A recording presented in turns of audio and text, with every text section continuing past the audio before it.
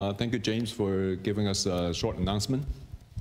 Today, we're going to continue with our series, and there are some questions I want you to do together, all right? There will be some riddle to solve, okay? All right, so it's coming up, all right? The Apostles' Creed, we are talking about this ancient statement of faith. It's been around for more than 1,500 years, almost 2,000 years. To give us a roadmap of what it means to follow Jesus Christ.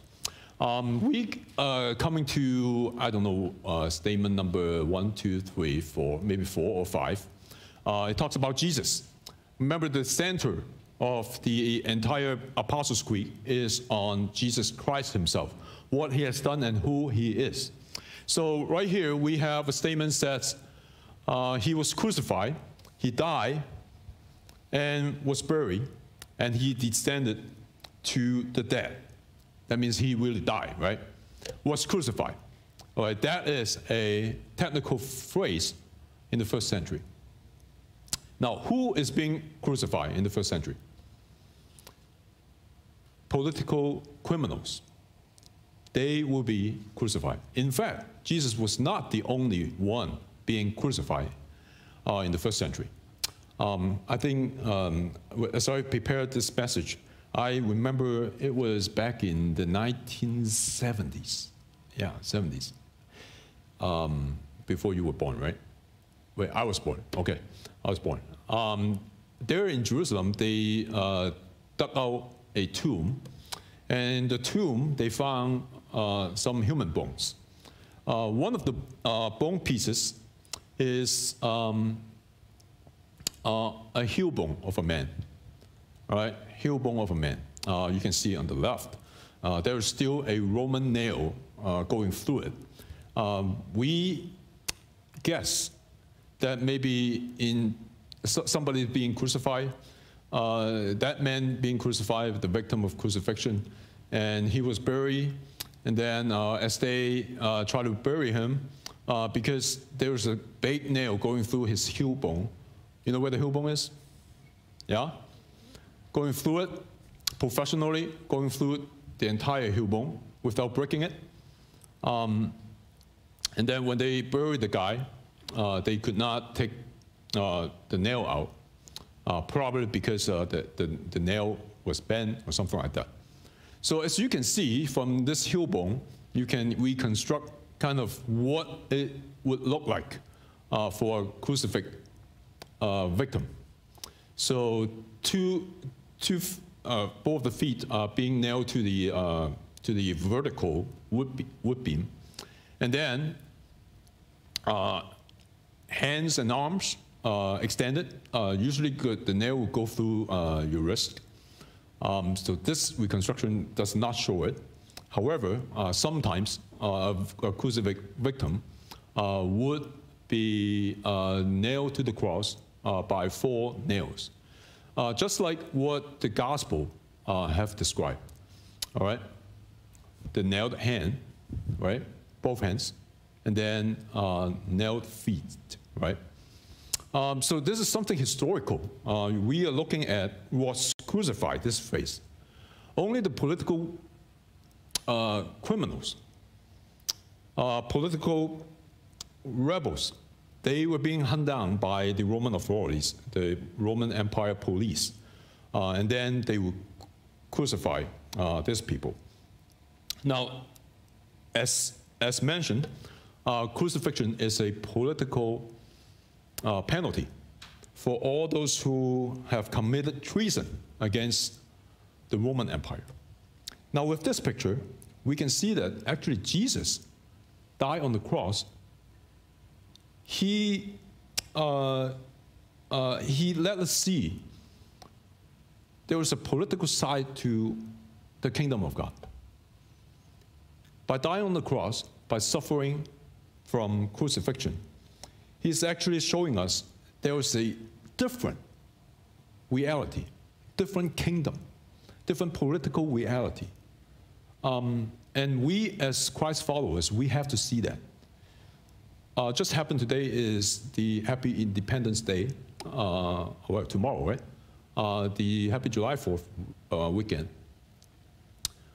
Many Americans are celebrating nationalism, right? Patriotism. There's nothing wrong with loving our country, but that can never trump our allegiance to the kingdom of God.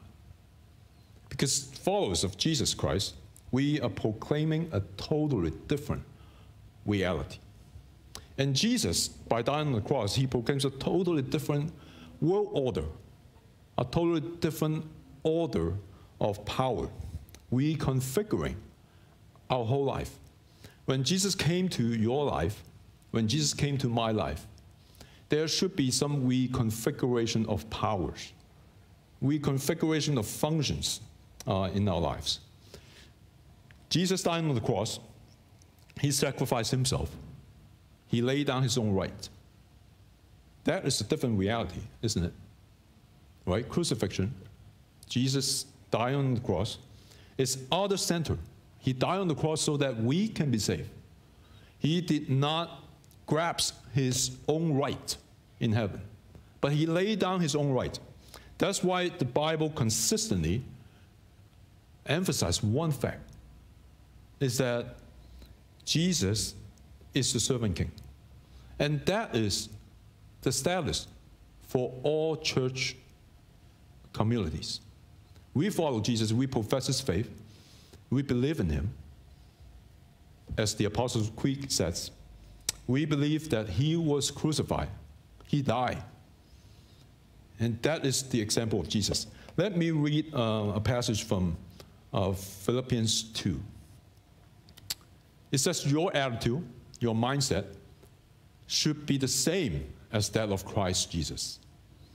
And then he goes on, Jesus, being in the nature of God, very nature of God, did not consider equality with God something to be grasped, but made himself nothing. Those of us who are versed in English grammar, you should know something called reflexive pronoun. You know what reflexive pronoun is? No? Those who are teachers, students. Reflexive pronouns means something that you do to yourself, right? Something that you do to yourself. That is reflexive pronoun. Can you find a reflexive pronoun here? Made himself nothing. Nobody forced him to do that. But he chose to do that. He made himself nothing. This is the example of Jesus. And we have to ask one more question. Why did Paul write 2:5, right? Philippians. There was something before 2:5, which is 2:1-4, right? Actually, Paul is actually teaching the Christians in Philippi. The small group churches, maybe 5, 10 people a group. 10, 15 people is called a church community in the city of Philippi. And he is trying to teach them what it means to live as a church, what it means to be the church. And church is a community where we lay aside our own interest. We come into the church, we gather with a Bible study group or college Bible study group or high school group, or coming to worship. No matter where we gather, if we gather in the name of Christ, if we gather in the name of Jesus, first presupposition is to lay down your own right, your own priority, your own interest, working for the interests of others. That is the community of church. That is what Christ has called us to be. Now, many people today, when we come to church, sometimes we forgot to check our attitude. We come here to be entertained, right? Have you ever noticed the worship team played some wrong notes? Probably they did, right? You walk out the church and would you give 5-star to the worship experience? Probably not, right? Probably not. But if we do that, we miss the whole point. We are not experiencing the presence of God. We are not experiencing the presence of Jesus. We come here not as a customer. We come here as a community of Jesus Christ himself. And what did he do? He laid down his own right. He made himself nothing. That is the church. That is what the church is all about. One more example. We can quote other passages from the Bible talking about the church being a different order from the world, totally different from our culture, because the culture, there is a cultural script out there. The American culture, Happy July 4th, we celebrate individualism. That is the meta-narrative of our culture, of our world. And it's constantly, brainwashing us to tell you that if you follow this meta-narrative, this big narrative, this cultural script, you will be great. You define yourself by individualistic choices, right? I make my own choices. I want to define myself the way I want to. That is the meta-narrative out there. But when we come before Christ, it's a totally different ballgame, isn't it?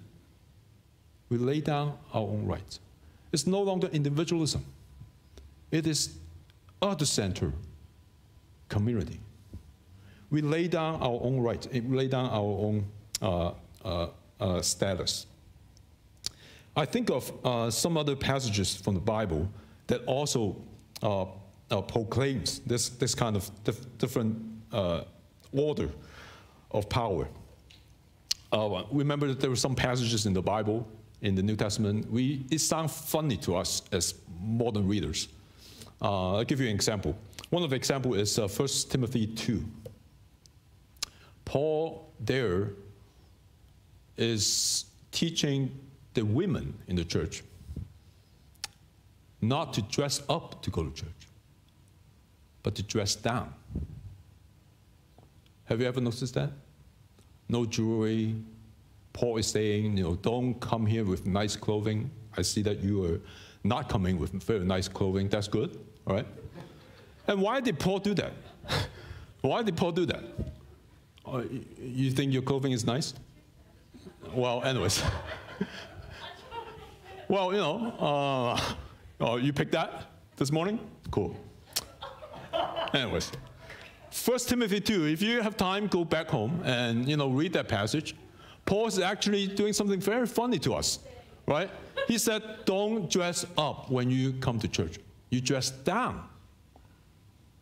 Now the question is why, right? Because in the Roman Empire, the social order so often is defined by what you wear, right?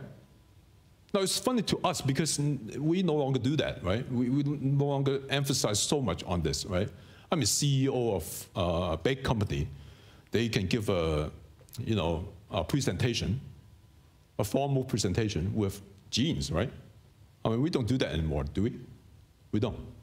I remember in the old days, in the 80s, in the 90s, when we go to church, sometimes we are required to put on suit and tie.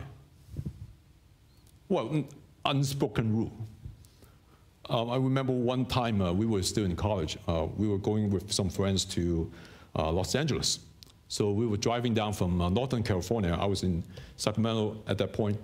And then we drove down to Los Angeles for vacation.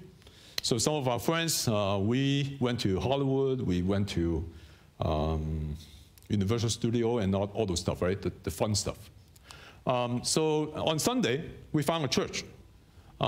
See, we're good Christians, right? We still find a church to go to. So Sunday morning, we drove to one of the churches in the area. So we walked into the church, right? So we were young and fun people. I remember one of my friends was wearing short. And as a group, we walked into the church. And then we were stopped by a deacon. And the deacon stopped us, but not stopped me because I was wearing pants, right? Long pants. Stopped the guy wearing shorts and started yelling at him that you don't come to the sanctuary with shorts. I mean, is that crazy?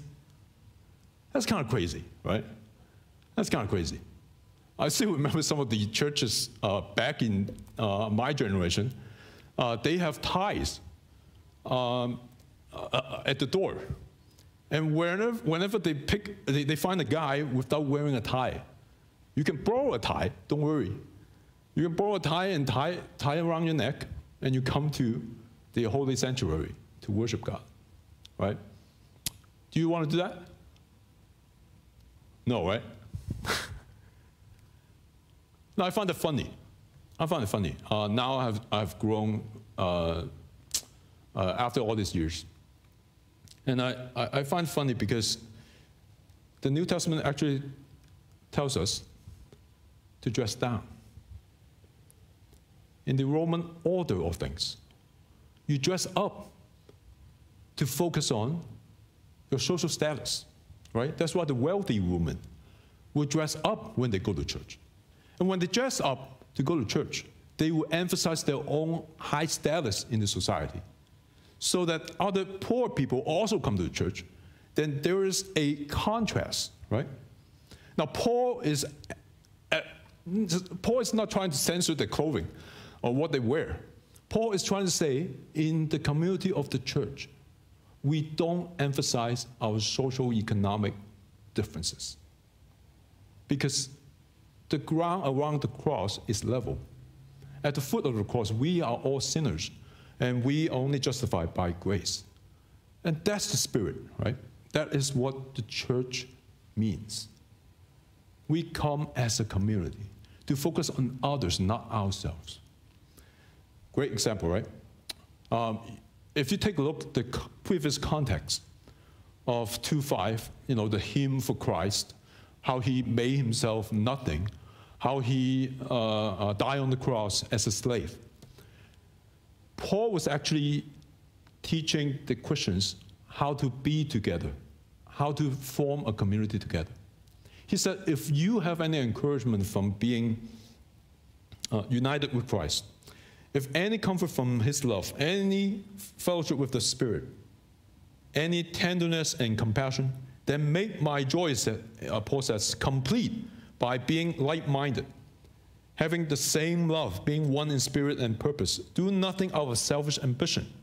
In humility, consider others better than yourselves. Each of you should look not only to your own interests, but also to the interests of others. Jesus was crucified and died as a political victim. That is the example of servanthood. We follow Jesus, we do the same. Now the Apostles' Creed continue with the phrase, under Pontius Pilate. You know who that guy is? Pontius Pilate? Pontius Pilate. Now, under the Roman occupation at the time, Rome will send a local governor, a Roman, to rule over, conquer cities like Palestine, the land of Israel at that time in the first century. So the Roman governor would rule over the Jewish people.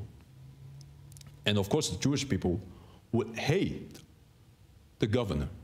So there's a huge political disconnection there. There's a huge political tension between Pontius Pilate, who ruled Palestine at the time, AD 26 to 36, against the Roman population. There was story after story outside the Bible talking about people rebelling against the authorities, protesting and all that stuff. And Pilate was a crafty politician. Remember the Jewish authorities trying to persecute Jesus and crucify him, they yell. And then they bring Jesus to Pilate, the governor, because as local authorities, the Jerusalemites, they could not impose a death penalty. So they bring him to Pilate. As the Roman governor at the time, Pilate wanted to keep the peace, to please the people. That's why he had Jesus crucified. So Pilate was a crafty politician. It's like today, right? You hear about who you should vote for. Someone's going to try to win your vote, right? Don't get into the trap, because they are all politicians, right? They're all politicians.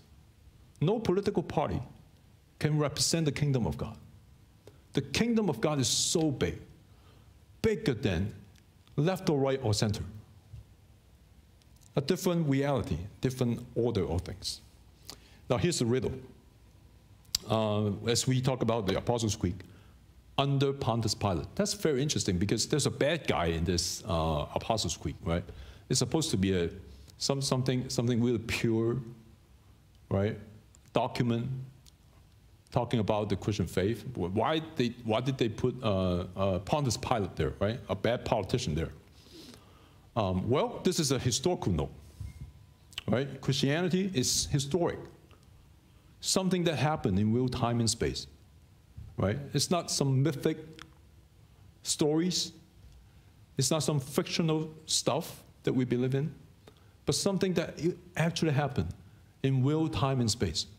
Pontius Pilate, governor of Palestine, AD 26 to 36, right? If you check the Roman history or the history of the Eastern Mediterranean area, you would find this name show up on other different historical documents. Now, many years ago, there was a city in the land of Palestine called Caesarea Maritima. It's a harbor. It's a huge man-made harbor. People were digging there, and they found a piece of stone being reused later time in a Roman theater. And on that stone, there were some inscriptions. Now, the riddle is, can you find the name Pilate on the inscription? Can you find it? Can you make it out? Where is it? Can you find Pilatus or VS? Can you find it?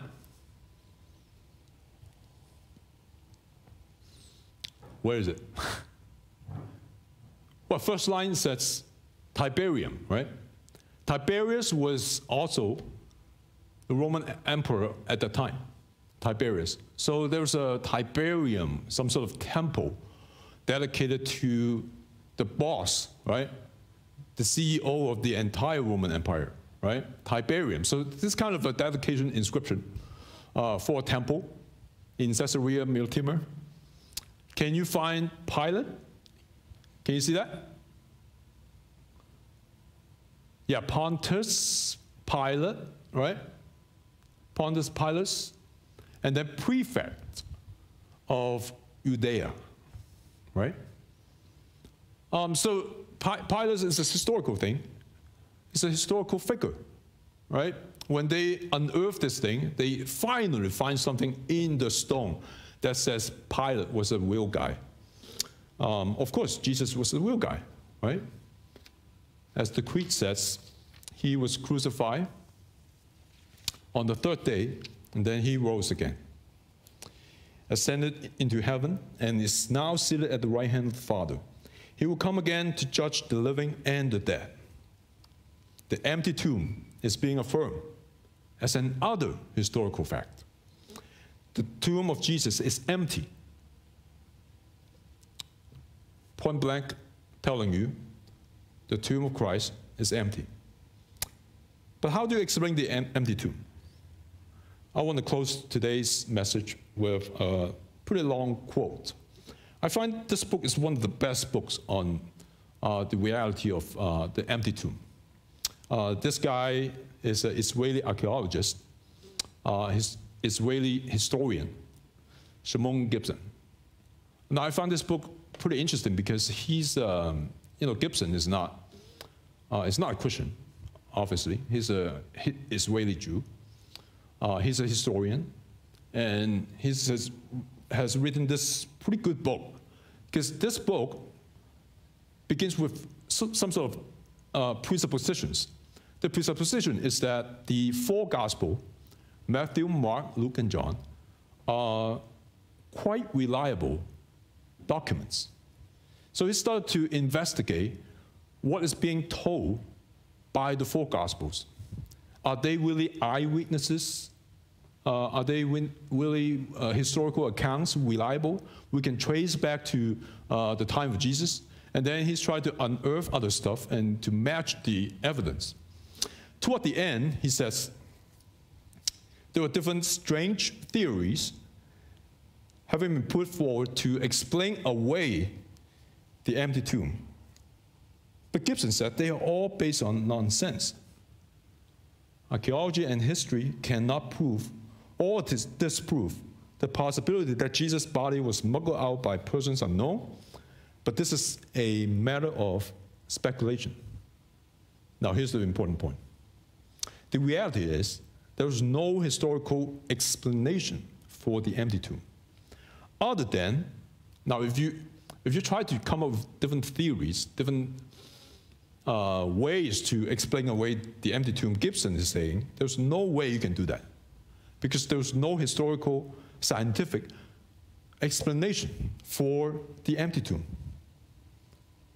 unless you adopt the biblical reason, the theological explanation, which says the resurrection. And he says, I leave it up to the reader to make up your mind. I find this very interesting conclusion, right? You can do historical inquiry of why the tomb is empty. Somebody stole the body, or maybe the disciple went to a wrong tomb, or something like that, right?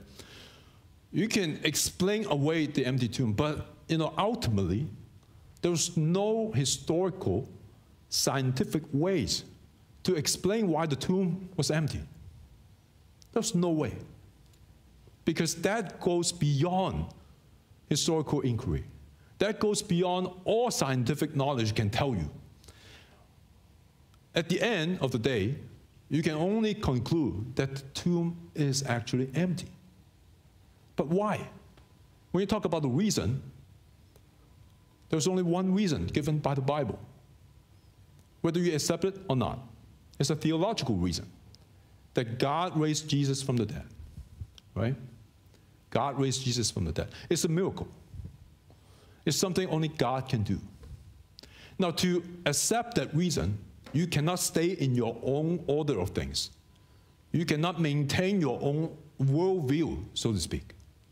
All right? You have to change your own worldview radically in order to accept that biblical theological reason that God did something to the body of Jesus, raised him from the dead.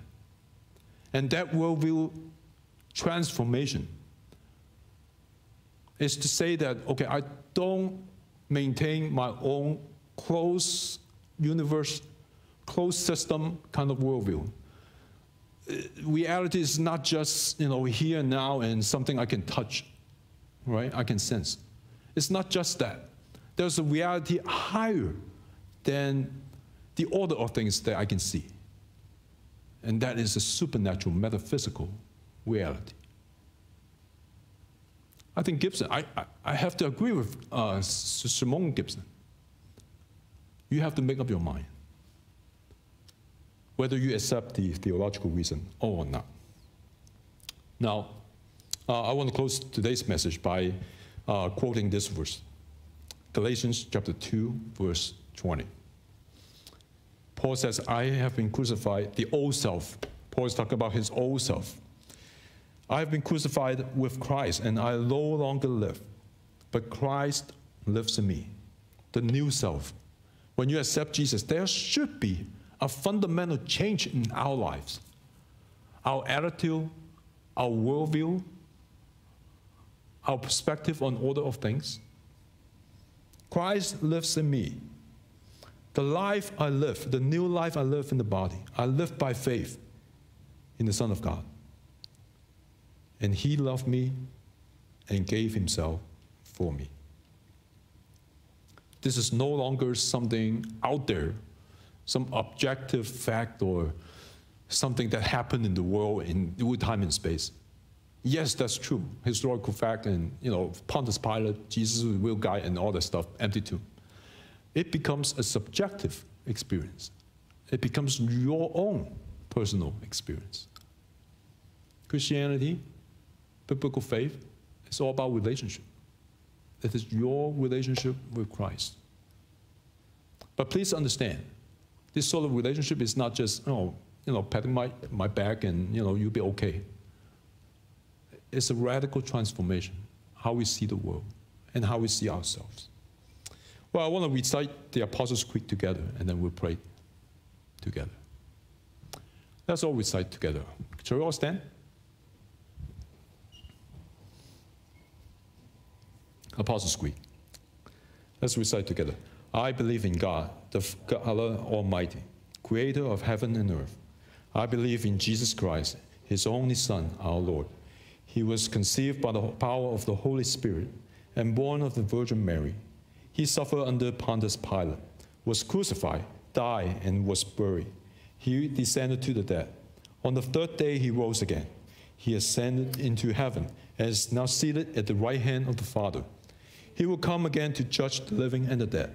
I believe in the Holy Spirit, the holy universal church, the communion of saints, the forgiveness of sin. Let's all pray. Father, I give you thanks for breaking into our reality, breaking into our world, to tell us that you are real, to tell us that you have done something mighty, something that is beyond our explanation in real time and real space. In history, you have come, and you died on the cross for our sins, and you rose from the dead to give us new hope and eternal life. Father, this new reality, may you help us to be reminded and to stand on it, to base our whole life on this foundation, knowing that your kingdom is eternal and your kingdom will come.